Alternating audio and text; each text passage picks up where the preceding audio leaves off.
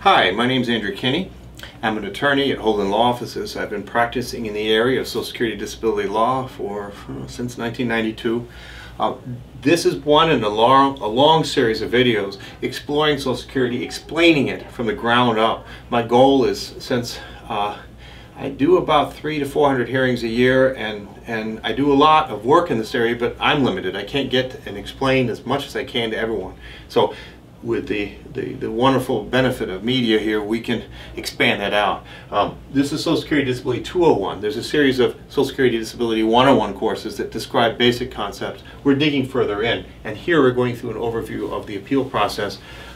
There's an application stage, and there's a video on that recently. Reconsideration stage, another video I did, and now we're talking about a Social Security hearing itself. Here's a little more in-depth understanding of what's going on leading to a Social Security hearing, okay? So keep in mind, if someone is chronically ill, let's say they have COPD, they used to smoke a pack a day, we'll call her Jane, and Jane stopped smoking 2 years ago and still has a chronic cough. All right, and they're susceptible to infections, and let's also say there's some circulatory issues, okay, some trouble with leg swelling. We have someone like that applying.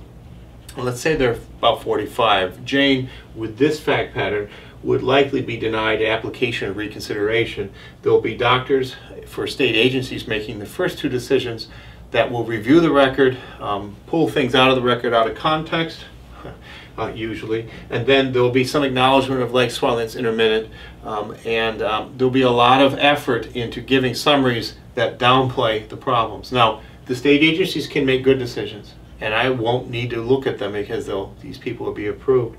But what is very obvious is when someone has leg swelling that's ongoing, there's a problem. It's edema. You'll see it in the records. Well, let's say this Jane has gone to the application, got denied, appealed within the 60-day time frame.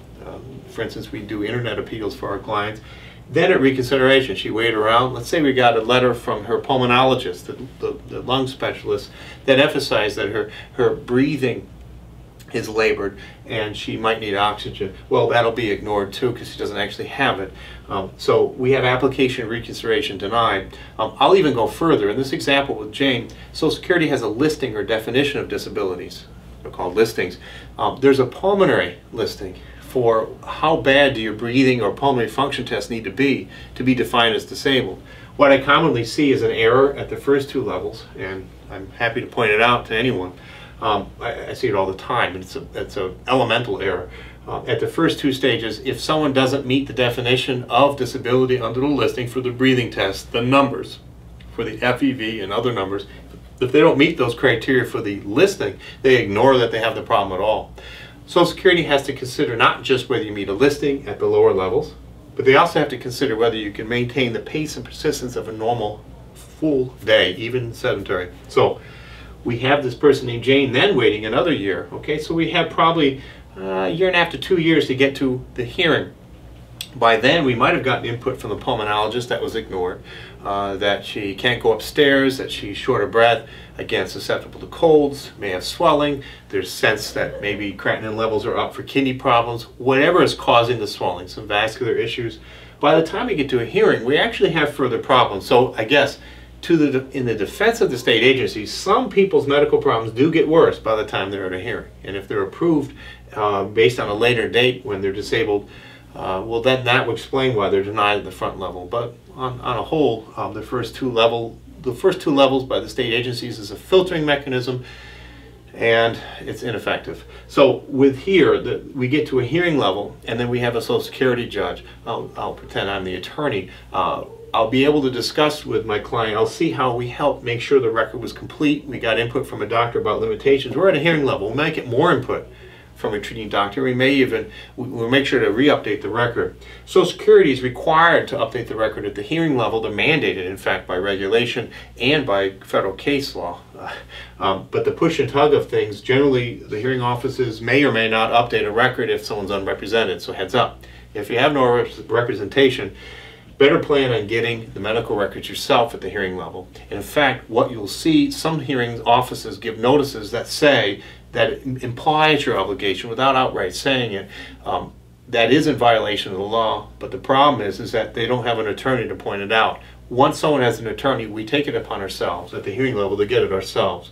We rely on Social Security to order the records at the lower level, and we rely on us to get it. I've taken some cases that got to a hearing level, someone's unrepresented till right before the hearing. I don't see anything updated. It is Social Security's obligation to update a hearing record. With that said, get an attorney and make sure they're updated in the hearing record. Make sure they know changes of address, because now 2 years has gone by. Some people are homeless, some people have had to live with other people's couches. There's a lot of problems that happen for the delay here, especially if we get rid of this step. People that are homeless might at least get a fair hearing. The hearing level has a judge, it's a private conference room, it's roughly 45 minutes to an hour. There are judges across the country, as I've stated in previous videos, but in essence here we have a judge dedicated, an administrative law judge, to hearings. And they're generally reasonable. There's some exceptions. Ultimately, with the judges, they're sitting with us talking through the medical limitations you have. I'm pointing out, in this example with Jane, the pulmonologist report saying that she might need oxygen, she has trouble walking half a block, things that were ignored at the lower level. I'm pointing those things out, and if I were to prove that this 46-year-old now, she was 45 or 44 when she applied, if I prove that she's not able to do full-time work, and the swelling has increased, I might be able to explain to a judge that there is an error at the lower level, which is, again, very common, or that the swelling or the cause of swelling is more clear later on. We amend or change when someone's unable to work. Amending an onset is what it's called. So in essence, you'll have attorneys at the Social Security hearings dealing with the law, dealing with arguments, oral arguments, written arguments if the judges need them, and also pointing out the relative strength of the records and weaknesses. I do point out where a record is weak, although ideally you have an attorney pointing it out to you first. If you have a psychologist that doesn't write much down, you can meet the psychologist once a week, but it won't make a difference in Social Security's world unless there's detail in the notes that discuss what the psychologist is observing and diagnosing you with. So the big picture here, to broaden this out, is that the strength of the evidence dictates how your hearing will go. Ultimately, judges can approve or deny the decisions in writing, and you usually don't expect a decision at the hearing itself. With Social Security hearings overall, the idea is to get help. If you wish to have an attorney, you need to make sure to ask for one. Secondly, if you wish to have a certain attorney in a large firm, make sure to at least try to ask for that attorney. Also, with a Social Security hearing, you want an attorney that's been doing this work perhaps at least 3 years, or to be fair, if someone's newer, maybe they're spending a lot of time, at least half their time, doing Social Security work, maybe if they're newer. You may be able to compensate for inexperience by sweat. An attorney that has been doing hearings for 5 years and practices in this area fairly regularly is a fairer bet to find exceptions and understand and work with judges than someone new. It has to be a judgment call on your part, but it's fair to ask questions about how experienced the person that will actually be hearing is. Will they be an attorney? And if they're not an attorney, how long have they been doing this? If they are an attorney, how long have they been doing this? See a theme? That's an overview of what to expect. The overview of application, reconsideration, and hearing stages. Hopefully it's not too cynical. The message here, again, as I mentioned before, if you can work, you make more money, work.